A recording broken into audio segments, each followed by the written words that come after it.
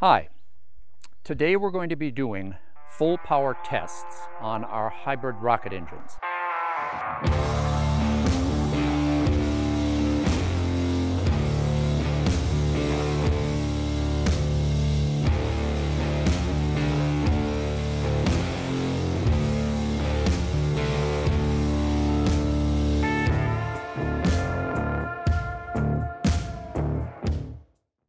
If you're interested in the details and what underlies how we got here this afternoon, take a look at some of the previous videos. We did 3 that go through the physics, the technology, the engineering, and the fabrication in a very clear fashion as to how we built the engines that we're going to be testing today.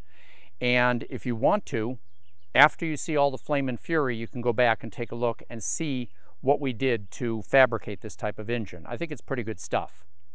Now today I'm not going to go through the whole review because you can get all of that information from those previous videos, but a very short layout of what's going on here.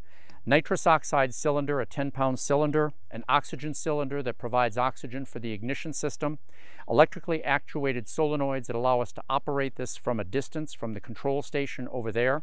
We have an igniter that fires up the engine, and we have a load cell that measures the power or the thrust that we're going to be producing and can record it onto the computer over on the table over there. So I'm going to come over here and we're going to get going with the test itself. Okay, so we're ready to do the test. First thing I want to mention is that we have a couple of spotters so that if anybody wanders into the general vicinity, I'll get a call and we'll abort the test. The second thing is there is going to be very loud noises here.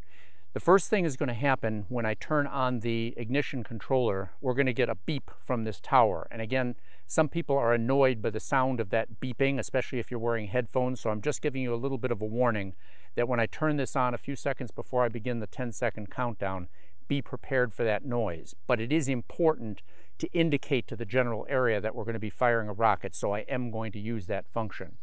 And when I hit the main nitrous solenoid, this one over here, the rocket will fire, and that will be incredibly loud. So those are the warnings I'll give you ahead of time. So are you all ready, Al? Yeah. Okay. Is your software working? Should be. You have the green start button? Yep. Yep, Okay. we're all good. Okay. So let's just check for 1 sec.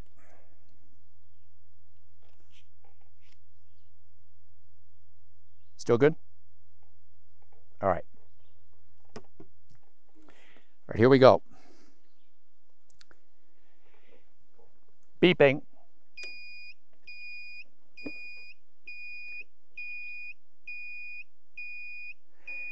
10, 9, 8, 7, 6, 5, 4, 3, 2, 1.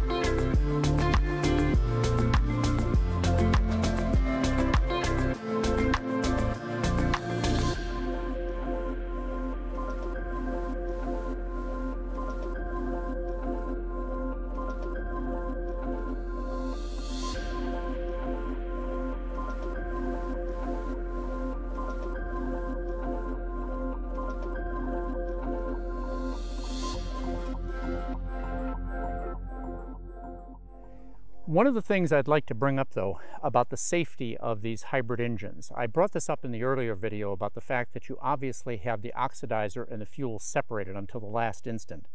But there's another safety feature associated with these types of engines that is also shared by liquid-fueled engines.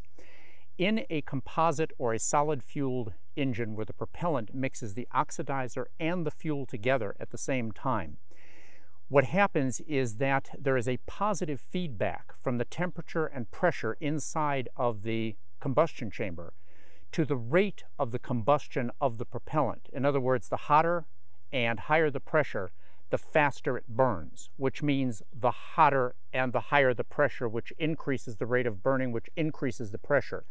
And you can get a runaway spiral, which can cause the motor to rupture. The nice thing about a hybrid engine is it is a negative feedback loop, sort of a bootstrap control, because as the pressure goes up inside of the combustion chamber, you decrease the delivery of the oxidizer because the nitrous oxide is being supplied at a fixed pressure. As the pressure goes up here, the delivery of the oxidizer goes down. This is important because if you size your nozzles, say, too small in a composite solid rocket engine, the pressures can quickly run away from you. Or if you get a fracture in a fuel grain, which increases the surface area, or a small fracture of a piece of fuel grain that plugs one of the nozzles, or the exhaust nozzle, the throat, that can very quickly lead to a runaway catastrophic failure of the engine. And it's another safety feature of these types of engines. I really like that. So we're going to do another test, and we're going to see what kind of performance we get out of this one. So let's just make sure. Nothing? Nothing. We're all good. Okay. So remember the loud sounds. All right, I'm turning on the beep.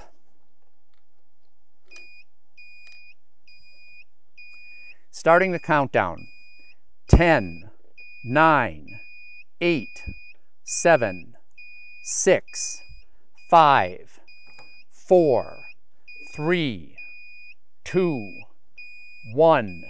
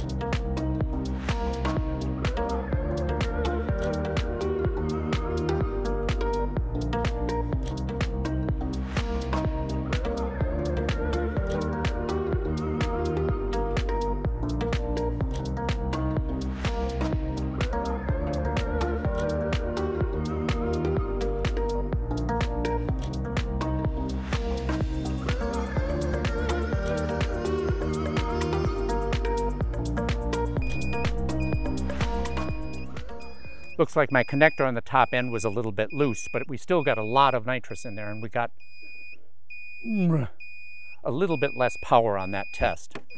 We'll run this one more time. All right, so this is test number 3.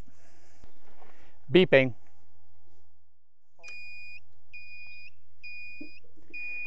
Ten, 9, 8, 7, 6, 5, 4, 3, 2, 1.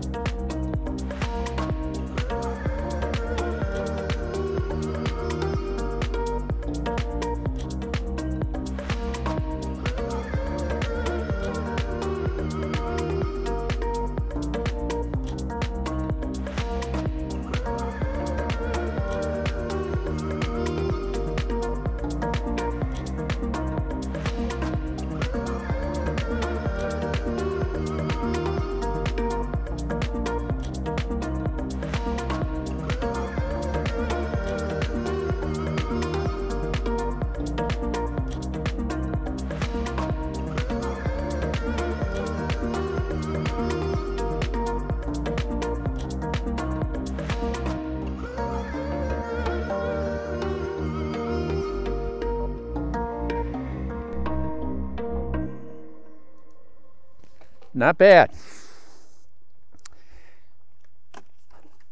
Good. Okay, so let's wire up the big one.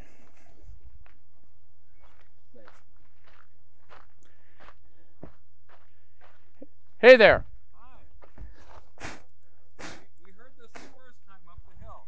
You did? Came to look for it the second time. Uh, What are you guys doing? We're making videos about testing hybrid rocket engines. Oh, really? Yep.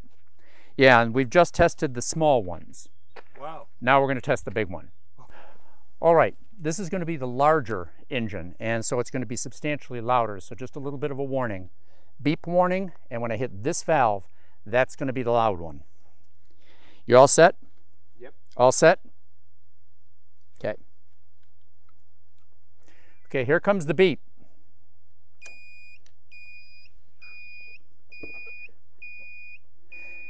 10, 9, 8, 7, 6, 5, 4, 3, 2, 1.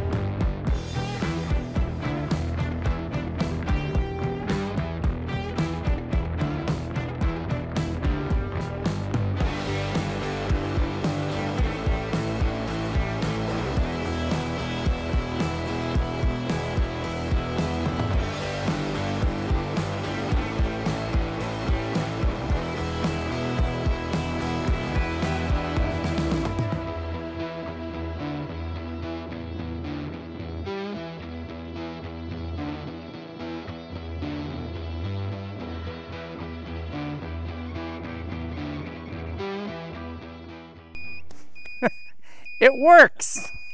All right. So basically, a couple of things to keep in mind. The safety features associated with a hybrid engine are significant. The fact that you don't have to use any kind of fuel pumps are significant. And the performance in terms of the specific impulse compared to solid rocket engines is significantly greater. So there are a lot of reasons to be looking more and more into these types of engines. Another thing, just to let you know a little bit about the way that these engines can be scaled, is that as long as you follow the guidelines that we gave you in the first 3 videos about the physics and the engineering, there really is no limit in terms of how large you can scale these. The sky is the limit. You just follow the same basic parameters. Something else I would like to tell you about is we always request that if you find the kind of stuff that we're doing here interesting, please subscribe, because it helps the channel to grow and it helps to finance the kind of work that we're doing here. In addition, YouTube put out sort of a troubling notice to all creators a couple of weeks ago, where they're going to be purging bot subscribers, potentially subscribers that aren't valid. There's nothing necessarily wrong with that, but I think their algorithms are a little coarse, and we've had a lot of complaints from people who thought they were subscribed to our channel, who were not getting notifications, checked, and found out that they were unsubscribed. They didn't even know about it. So if you do subscribe, please, it does help us out. If you think you're subscribed, please just take a second to check, because it does help. In addition to that, if you have a question about anything that we've done, put it in the comments below, because I've said before, I read them all, and if there are any questions, I try to answer as many as possible. But the final thing is, stay safe. Have fun, enjoy science, and we'll see you soon. You have a good night. Okay. So what did you think? That was very interesting. Pretty impressive, huh? Yeah, I thought it was a good investigation. We came down to find out what was going on with the noise.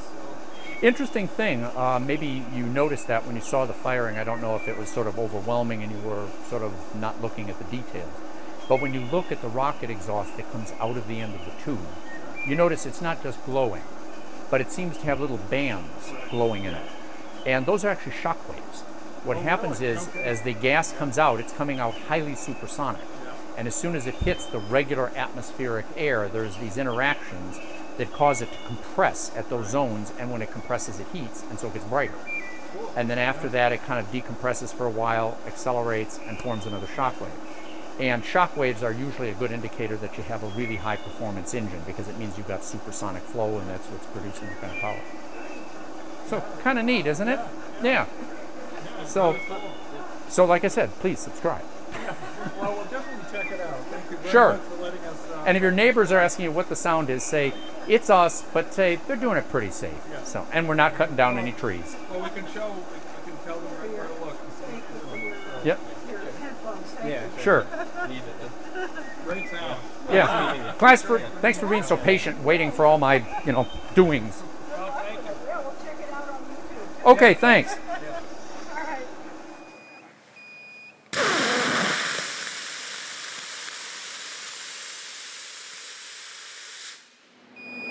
Oh, that was annoying. Not bad, huh? I forgot on this ear, so I'm deaf in one ear. Yeah, okay. What?